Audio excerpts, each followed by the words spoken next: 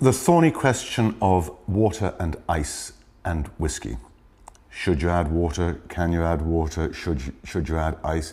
The answer to that is quite simple.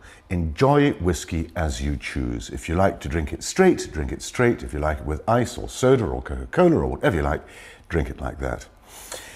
However, for appreciation, which is slightly different from pure enjoyment, there are three basic, very simple rules.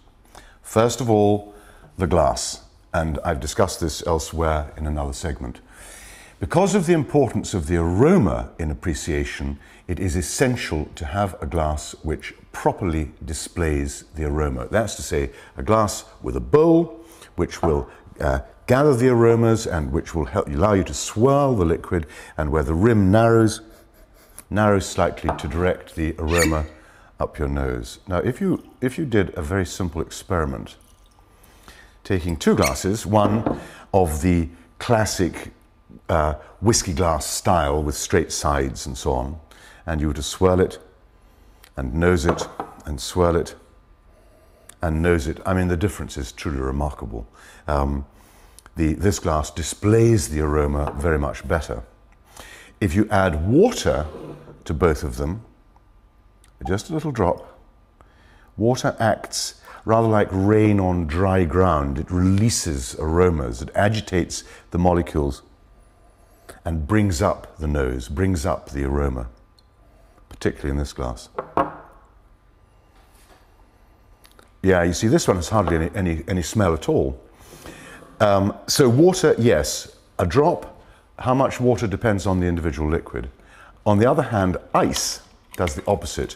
Ice closes down the aroma.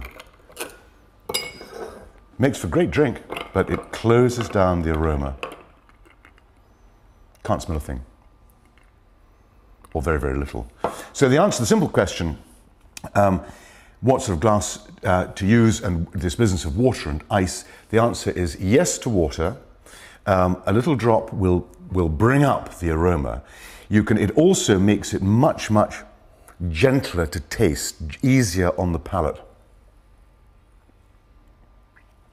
Tasting, even at 40%, 43% alcohol, is still quite burny on the tongue. It's difficult to taste.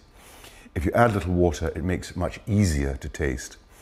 On the other hand, don't add ice if you want to fully appreciate it, because that closes down the aroma.